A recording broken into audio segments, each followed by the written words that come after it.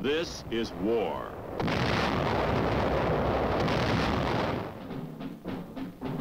War and its masses. War and its men.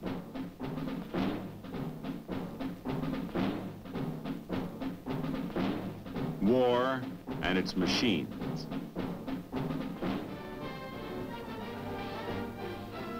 Together they form the big picture.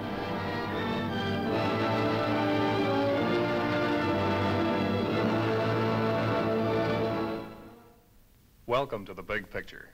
I'm Captain Carl Zimmerman. The Big Picture is a report to you from your Army. An Army committed by you, the people of the United States, to stop communist aggression wherever it may strike. The Big Picture traces the course of events in the Korean campaign through first-hand reports of our combat veterans and through film taken by combat cameramen of the armed forces and produced by the Army Signal Corps. These are the men who daily record on film the big picture as it happens, where it happens. Today, the big picture will show the beginning of the Korean truce talks. You will see those early meetings of our negotiators at Kaesong. And later, you'll meet two men who played an important part in the big picture. Sergeant Jim Heidenreith, who is a combat engineer and a rifleman with the 1st Cavalry Division, and Lieutenant Robert Fallon, who is a platoon leader with the Army's 7th Division. And now, for part of the big picture, let's go back to June 1951. From 20 June to 20 July, attention in Korea is focused on Kaesong, site of ceasefire peace negotiations. The first meeting is scheduled for 10 July. The UN negotiators establish a base camp near Munsan, commuting to each of the conferences at Kaesong. On 21 July, the Communists request a recess in the peace negotiations. It has become apparent by this time that the Reds are staging a buildup of force above the neutralized Kaesong area. However, during this period, only minor changes occur in the Korean battle line as action is confined to patrols and minor clashes. This limited fighting continues as further truce developments are in the offing.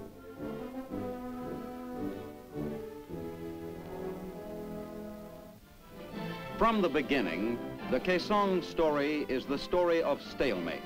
It began late in June when Russia's Malik suggested peace talks.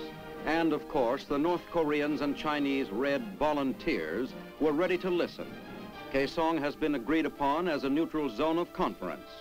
The first representatives, with no rank to exceed that of colonel, leave Munsan, the site of the UN peace camp, on 8 July.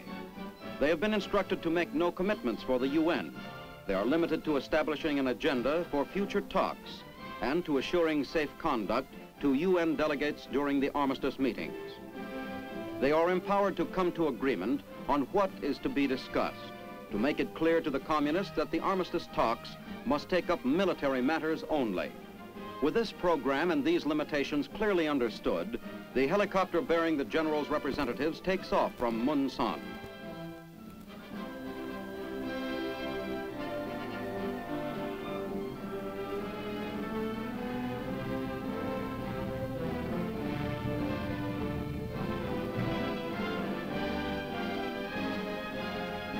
At Kaesong, the letter W, which marks the landing strip, is taken to mean welcome.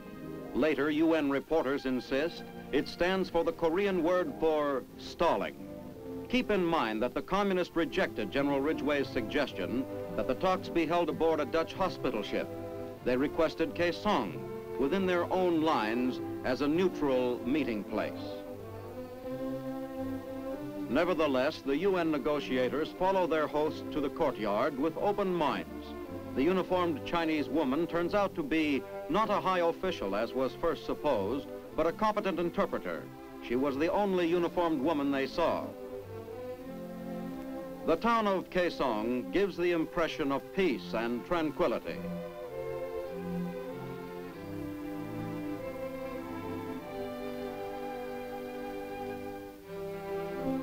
Early pictures of the Conference on Agreement reveal nothing of the tension that prevails, of the long arguments over simple matters of procedure, nor do the UN representatives return to Munsan with much that is significant for the waiting reporters. Their attitude, their poker faces, seem to say only, wait and see.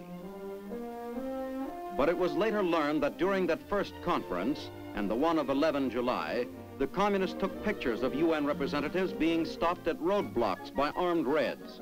Those pictures, widely distributed throughout Asia, suggested that vanquished UN forces were seeking peace from their victorious enemy.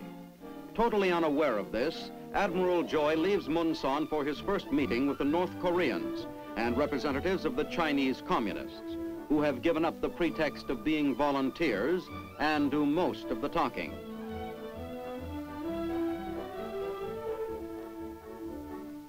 Admiral Joy is quite willing to have it so, knowing full well that the North Koreans are no longer in a position to make any decisions of their own.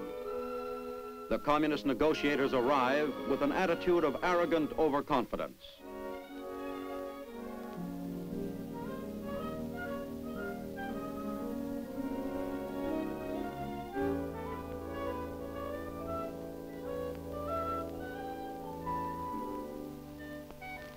Even while the first armistice talks begin, armed Reds are in evidence within the very shadow of the conference room.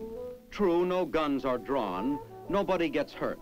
But the propaganda value of these pictures, also taken by the Reds and distributed throughout Asia, do irreparable harm to the stature of UN forces. The same forces which had, in truth, inflicted losses on the Reds to a ratio of 100 to 1.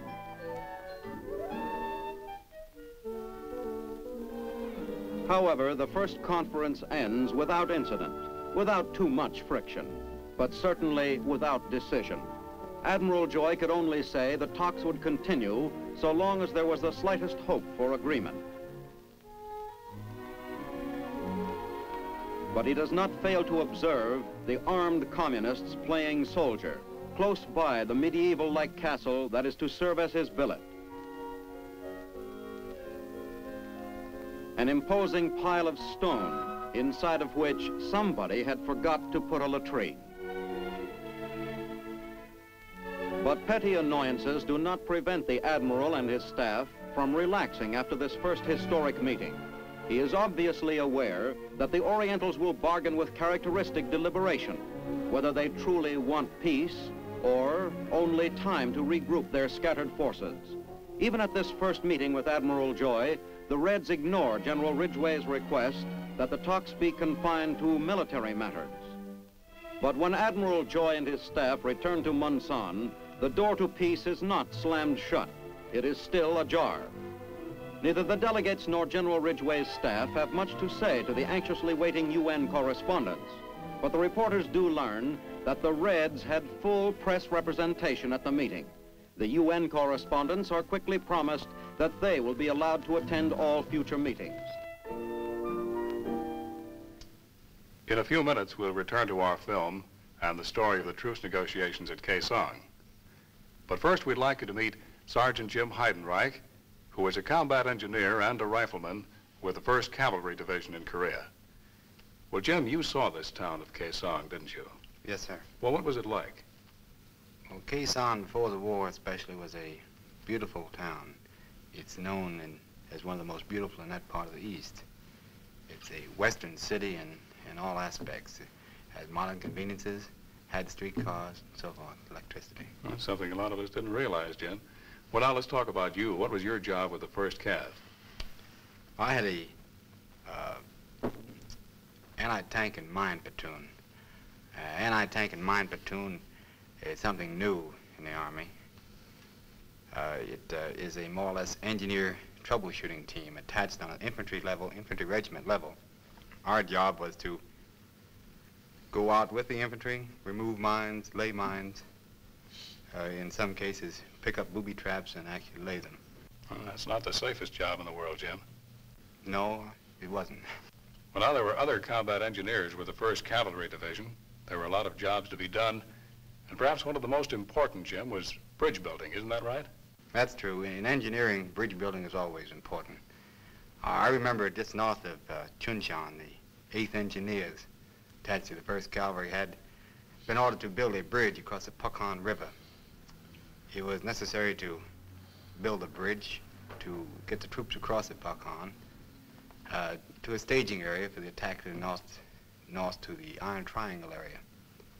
The engineers worked for 4 days under adverse weather conditions. Well, 4 days and 4 nights, because they had to work at night under floodlights. Under floodlights? Under floodlights, and you can really appreciate that when you realize that they were located 200 to 300 yards ahead of our front lines and had for security a company from the 16th Recon to support them and protect them. And they were under constant harassing mortar fire and long-range machine gun and rifle fire for the entire time. Now, this bridge meant we could get our tanks and our infantry across and keep on going, huh? That's correct. Of course, it's history now. They actually crossed the river, made the attack north, and were successful. And they could not have been done without the engineers. Well, when our infantry tank teams moved out, Jim, certainly the engineers were with them. That's true, and it's not as well known, but actually the engineers can be said to spearhead such advances. On your tank infantry patrol and any of your tank infantry assaults, the first tank is an engineer tank. It's supposed to have only engineers on it. It'll have from 1 to 3 engineers on it with mine detecting equipment. If they get into an area where it is known that mines exist, they'll dismount, go forward and clear a lane ahead of the tanks and the infantry. Or if they hit a mine, of course, they'll dismount and clear a lane for the assault. So they can be said to spearhead it in as much as the attack can only go as fast as they go if it's in a mined area. Well, Jim, you've given us a good idea of the work of the combat engineers with our riflemen in Korea. But now let's talk about you. What are you doing now? I'm a senior instructor in photogrammetry, or rather map making, at Fort Belvoir. Fort Belvoir, Virginia? That's Home of the correct. engineers, right? Home of the engineers, that's right. Well, thanks again, Jim, and a lot of luck to you. And now let's return to Korea in July and August of 1951 and resume our story of the truce negotiations at Kaesong. But even as the delegates returned to Kaesong, accompanied by the press of the some 16 nations with troops in Korea, it seems that the Reds are preparing a strange welcome indeed.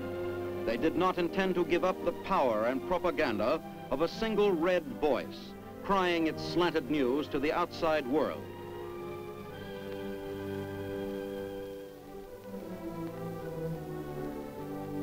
Already in the hands of Chinese communists was ample evidence by word and picture of how the Reds had distorted the news from Kaesong.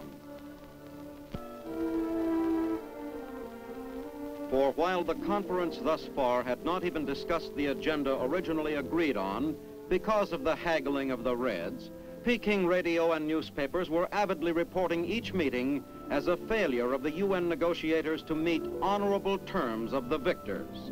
This impression had to be corrected. General Ridgway bids goodbye to the correspondents.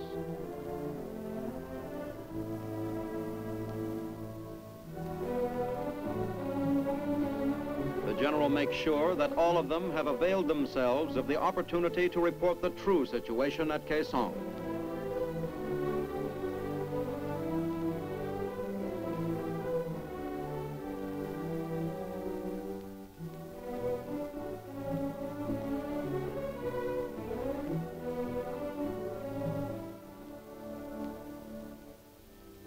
But outside of Kaesong, they encounter a situation that shocks the free world. The reporters are met and stopped by armed Reds. This commissar of press relations is telling the correspondents of 16 United Nations that the world will hear of the armistice talks through the truthful communist press. Not in the history of modern ceasefire negotiations has there been such a crude breach of international law and ethics. The communists are anxious to have the rest of the vehicles continue without the newsmen, but UN officers refuse to break up the convoy. Further discussions fail to resolve the problem. The Red refusal to pass the complete convoy is relayed back to Munsan. The convoy is instructed to return if not passed by 0930. At the 0930 deadline, the vehicles turn around and head for Munsan.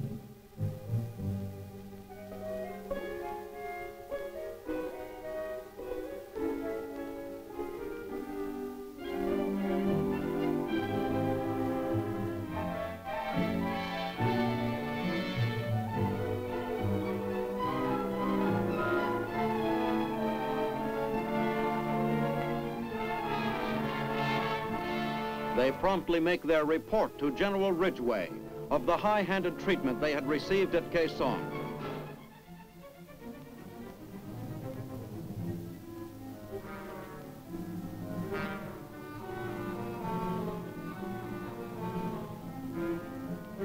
The general's decision is immediate and decisive. Within a short period of time, the world was receiving General Ridgway's ultimatum from the lips of his aide, General Allen.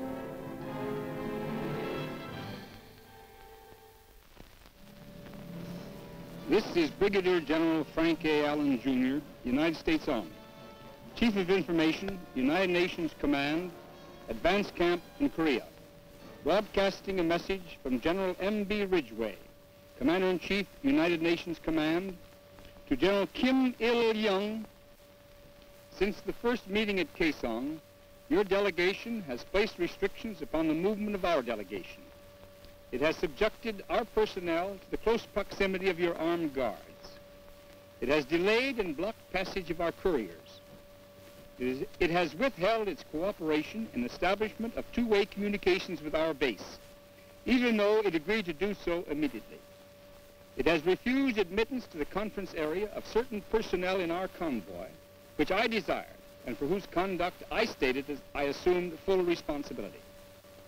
The extension of the present recess and the delay in resuming the conference of our delegations is solely due to these unreasonable and unnecessary restrictions against which my representatives have repeatedly protested. The assurances which I require are simple and few.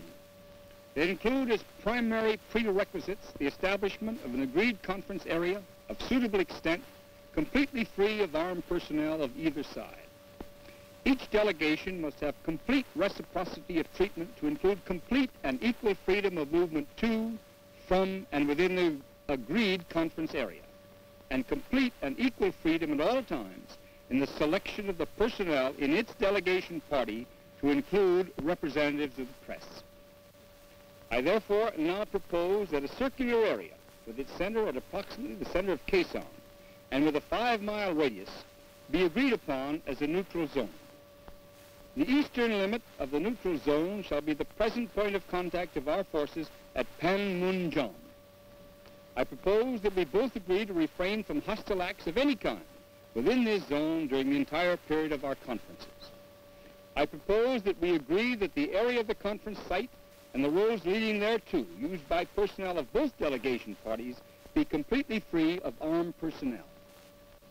Should you continue to insist that restrictions are necessary for our personal safety or for any other reason, I propose that the conference site be moved to a locality which will afford the few simple assurances I have specified herein. Signed, M.B. Ridgway, General, United States Army, Commander-in-Chief, United Nations Command. That is all. The communist bluff has been called. The general's terms are quickly accepted without argument. On 15 July, the armistice talks are resumed. The UN delegates return to Kaesong with a full complement of reporters, radio equipment, and cameras.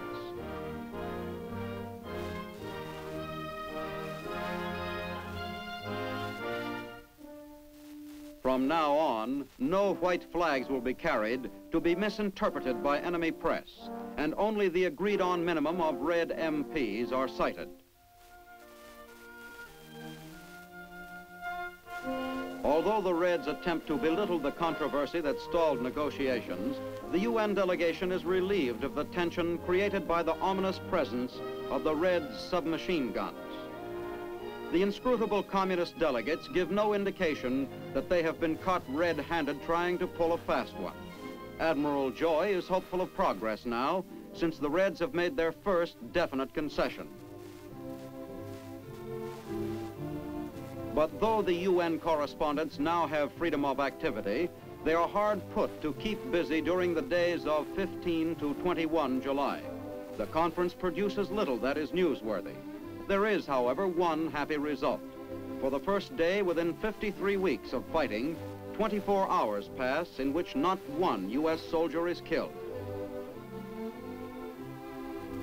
It seems evident now that at least the communist reporters and cameramen are ready and anxious to be friendly. another conference ends with the Reds insisting that the military demarcation line must be at the 38th parallel, and they insist on discussing political matters that must be left to the UN Assembly. The communists have given the UN negotiators assurance of complete freedom of movement within a half-mile radius of the conference building and in the neutral corridor from Munsan. Telephone communications are set up from Kaesong to the Munsan peace camp.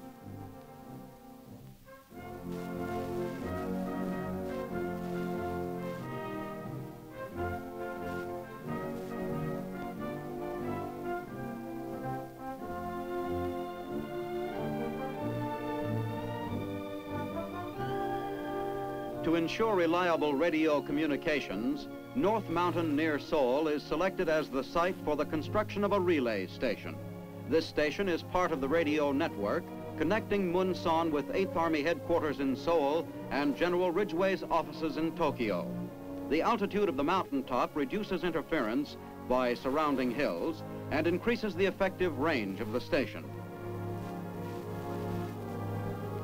While the ceasefire talks are going on, UN commanders are keeping close contact with the enemy in the field and preventing him from gaining ground. However, it is apparent that the communists are staging a large-scale buildup of troops, particularly above Kaesong. There is formal acceptance at this time by General Nam Il of the principle that hostilities will continue until an armistice can be fully worked up.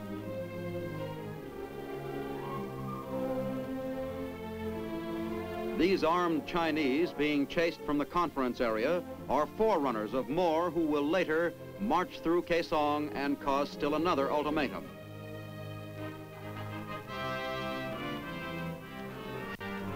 During the week 15 to 21 July, the negotiators agree to list 3 points on the agenda for the ceasefire talks. 1, the physical details of stopping the fighting. 2, the definition of the ceasefire line. 3, safeguards against resumption of the fighting. The Reds also want to list another topic, to wit, the withdrawal of foreign troops from Korea. Admiral Joy refuses to accept this as part of the agenda. This firmness by the UN negotiators causes General Nam Il to request a 4-day recess, presumably for further instruction. The request is granted. The conference table is empty, except perhaps for the ever-present spirit of Jake Mully, past master of the stall and the double top.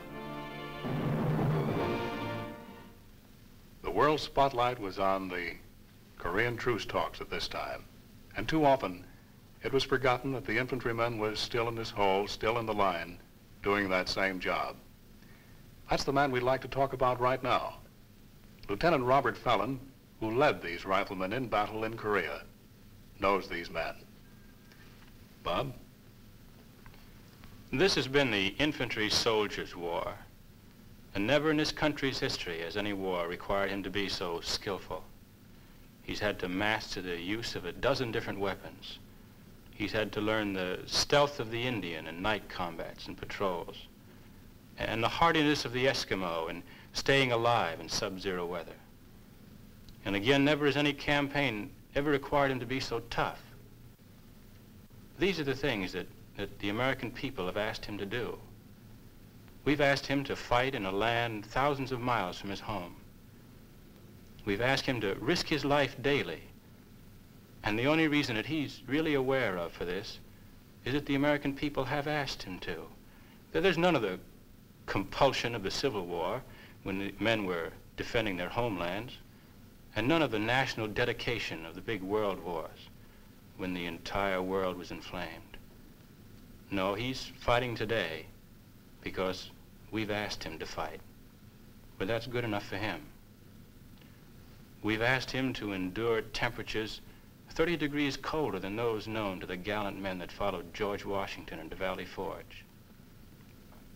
We've asked him to undergo 3 trying and difficult withdrawals, one of them in the bitter, merciless heat of summer, and 2 others in the misery and cold of a Manchurian winter.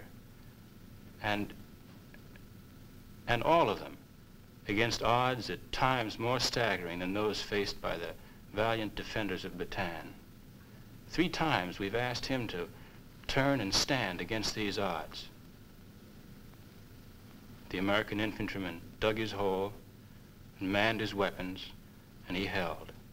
And he held at a place where very often the tanks and the ships and the planes were of no use to him, on those frozen hillsides of Korea. He did this job, and he did it well, and at a time when many were saying it could not be done. And who is this American infantryman? He's a man who but a short time ago was sitting in his comfortable living room, even as you. Now he's awaiting with dread the bitter, endless winter night, when to sleep often means not to awaken. He's the next-door neighbor who accepted with such delight the extra piece of roast beef you offered him when he was over to your house last summer for supper. Now he's hacking away at a can of beef stew, which is frozen solid. Or perhaps he's the laundryman who used to deliver your bundle of spotless linen each week. Now he very often doesn't change his shirt for 2 months. This man, whom you know so well, is now a part of an unbeaten body of fighting men, the American infantryman. He's you, your soldier, in that distant land now because you've asked him to be there.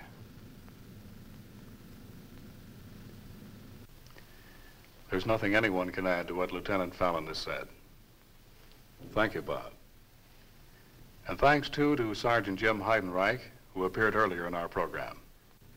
Next week, we'll have the final program in our Big Picture series. We'll show you what patrol action was like in Korea. You'll see an infantry attack on Hill 1179. You'll see the return of refugees to the city of Seoul. And with us next week will be 2 Signal Corps combat cameramen, 2 of the many cameramen who filmed the Big Picture in Korea. This is Captain Carl Zimmerman, inviting you to be with us then.